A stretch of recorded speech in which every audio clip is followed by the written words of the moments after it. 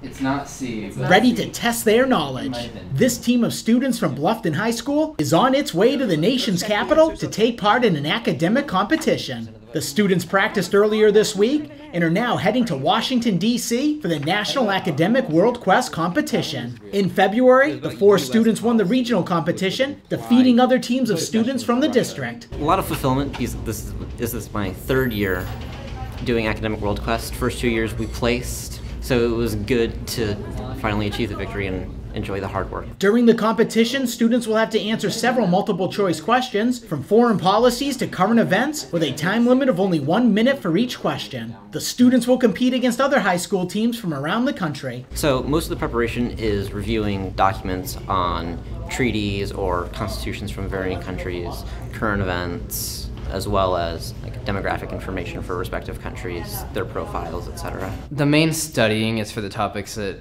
at least in my experience, have more statistic stuff, because the other ones are more concept-based that you might not find written down as clearly as like a statistic. Like one of my topics is migration. So there's obviously a lot of numbers for that one.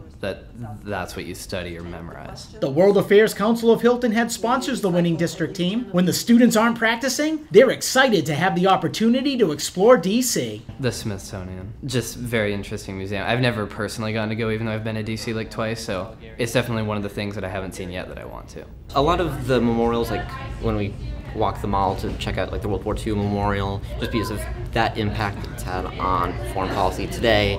And so there's a lot of symbolism that we can look at, both from personal sacrifices of Americans and other nationals, but also the implications that we still live with today. So there's a lot of history that I would just love to be around. The Academic WorldQuest National Competition takes place Saturday morning at Bluffton High School, Ron Lopes, Beaufort County School District. Bulgaria has had issues with press freedom.